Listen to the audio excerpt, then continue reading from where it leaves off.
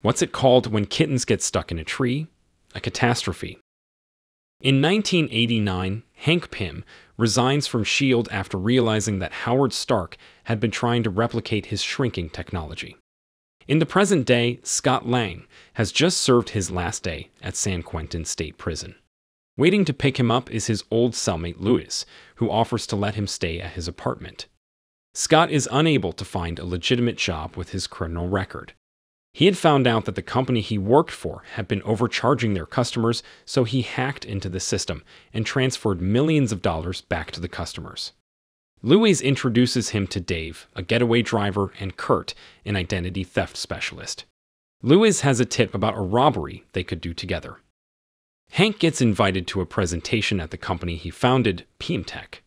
He runs into his daughter, Hope Van Dyne, and his former protege Darren Cross, who shows him a prototype of the yellow jacket suit, modeled after the Ant-Man suit that Hank wore.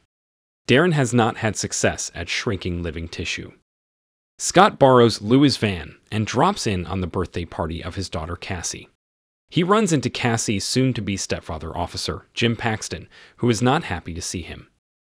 His ex-wife Maggie tells him that he has to find a legitimate job and pay off his delinquent child support before she'll allow visitation with Cassie.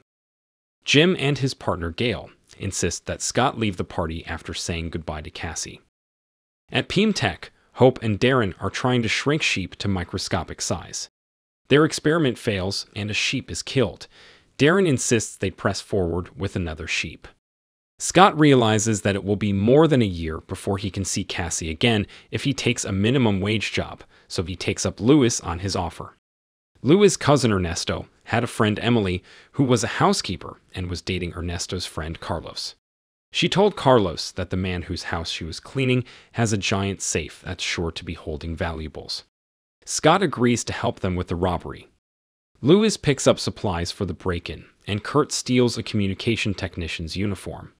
That night, Kurt climbs up a pole outside Hank's house and blocks the electrical circuit, cutting off all phone communication. Scott climbs the fence and takes out the window sensors, then pries open a window and heads to the basement. He unlocks the basement door, only to find a second door that is fingerprint-coated. Using tape, he lifts Hank's print and opens that door. When he gets to the safe, he realizes that he'll need some ingenuity to break the steel door. He drills small holes around the lock, then squirts in water and uses nitrogen to freeze it. The frozen water warps the steel and causes the bolts to shoot out. When he opens the safe, the only thing inside is a weird-looking bodysuit and helmet. He grabs that and heads out. Meanwhile, Hank has been watching the whole episode upstairs. Dejected at not having gotten anything valuable, the group heads back to Louis' apartment. Scott goes into the bathroom and examines the suit he stole, wondering why it was so heavily guarded. He notices tubes full of red and blue liquid. Out of curiosity, he puts it on and steps into the bathtub to get a better look at himself in the mirror.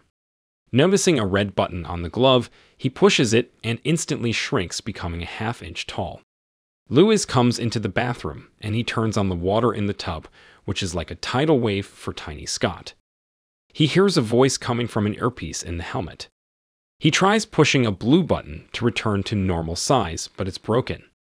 Panicked, he jumps away from the water and finds himself sailing across the room.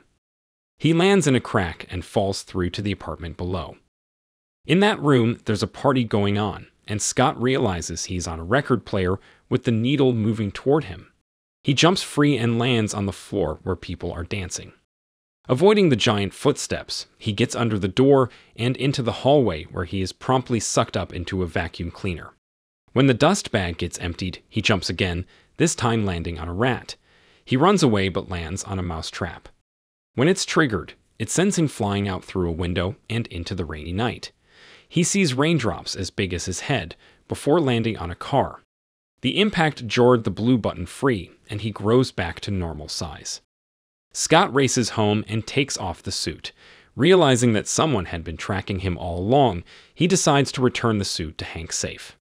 He easily breaks into the house again and puts the suit back, but when he gets out, he's surrounded by cops. He is arrested and brought to prison, where Paxton is waiting for him. Gale tells Paxton that Scott's lawyer is there. Confused, Scott goes to see the lawyer that he haven't asked for and doesn't know. The lawyer waiting for him is Hank. He offers Scott two choices: life in prison or follow his instructions. Scott is thoroughly bewildered, so Hank tells him that he allowed him to steal the suit. Scott is taken back to his cell, and an army of ants brings him back the suit. He puts it on and shrinks, and then quickly escapes from the prison. One of Hank's ants spreads its wings, and Scott climbs on and flies over the city. Hank tells Scott that he invented the suit but was afraid it would be misused, and so he had locked it away. Darren had found out about the shrinking technology, but when Hank wouldn't give it to him, Darren forced Hank out of Pimtech. When Hope realized how dangerous Darren was, she teamed up with Hank to stop him. Hank tells Scott that he needs him to become Ant-Man to stop people like Darren. Scott realizes he has a chance to become a true hero, the kind of father his daughter deserves. Scott gets trained in martial arts and how to lead the ant colonies. He practices his timing with shrinking and growing back. Hank tells him that one piece of technology he'll need to steal the suit from Darren is in an abandoned S.H.I.E.L.D. building. When Scott flies to the building, he sees that it's the current Avengers headquarters. Pressing forward, Scott lands on the roof, triggering a sensor. Sam Wilson arrives to investigate, and he can see Scott even at small size. A battle ensues with Scott going inside Falcon's jetpack and causing it to short out. Scott escapes with the equipment he needs. When Scott returns, Hank explains the truth about how Hope's mother died. There was an ICBM that had been launched at the US, and Hank was trying to stop it, but even at ant size, he couldn't get inside. She had a similar suit called the Wasp. She decided to shrink to subatomic size and was able to stop the missile, but she couldn't return from that size and was lost in the quantum realm. Darren Cross finally has success at shrinking a lamb. He envisions himself taking over Pimtech. He invites Hank to the grand unveiling, then calls Hope and tells her that he has increased security, including covering all the vents with microscopic mesh. They realize the job will be harder than they thought, and they'll need more people. Lewis, Kurt, and Dave are brought in. Lewis poses as a security guard and lowers the water pressure so Scott can get in through the pipes. Scott plants explosives throughout the building, but when he tries to steal the suit, he gets caught in a glass cage by Darren, who had anticipated the burglary. Darren plans to sell the technology to Hydra. Scott breaks free and takes out the Hydra agents. Darren gets into a chopper on the roof and escapes, just before the building blows up.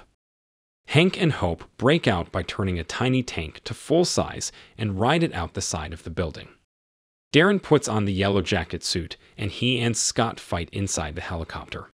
After they both fall out, Scott is able to trap Darren inside a bug zapper, but Jim Paxton shows up to arrest him before he can destroy the suit. Darren goes to Jim and Cassie's house and threatens their lives, hoping to draw Scott in. Scott arrives and they fight.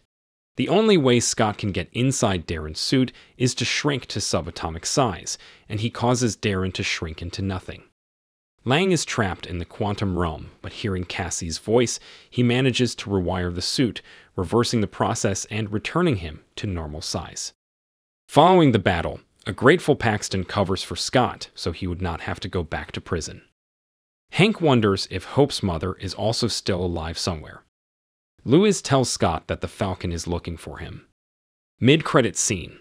After Lang's departure, Peña shows an upgraded prototype of the Wasp suit to Hope, offering it to her, to which she replies, "It's about damn time." Post-credit scene. Captain America and Falcon have the Winter Soldier in their custody and are trying to figure out what to do next. Unable to tell Iron Man due to the Accords, Wilson says he knows who to contact for help. If you enjoyed this video, don't be shy to hit the like button, and if you disliked it, hit the dislike button twice, just to be sure. It would be best if you watched the whole movie. Thank you very much for watching.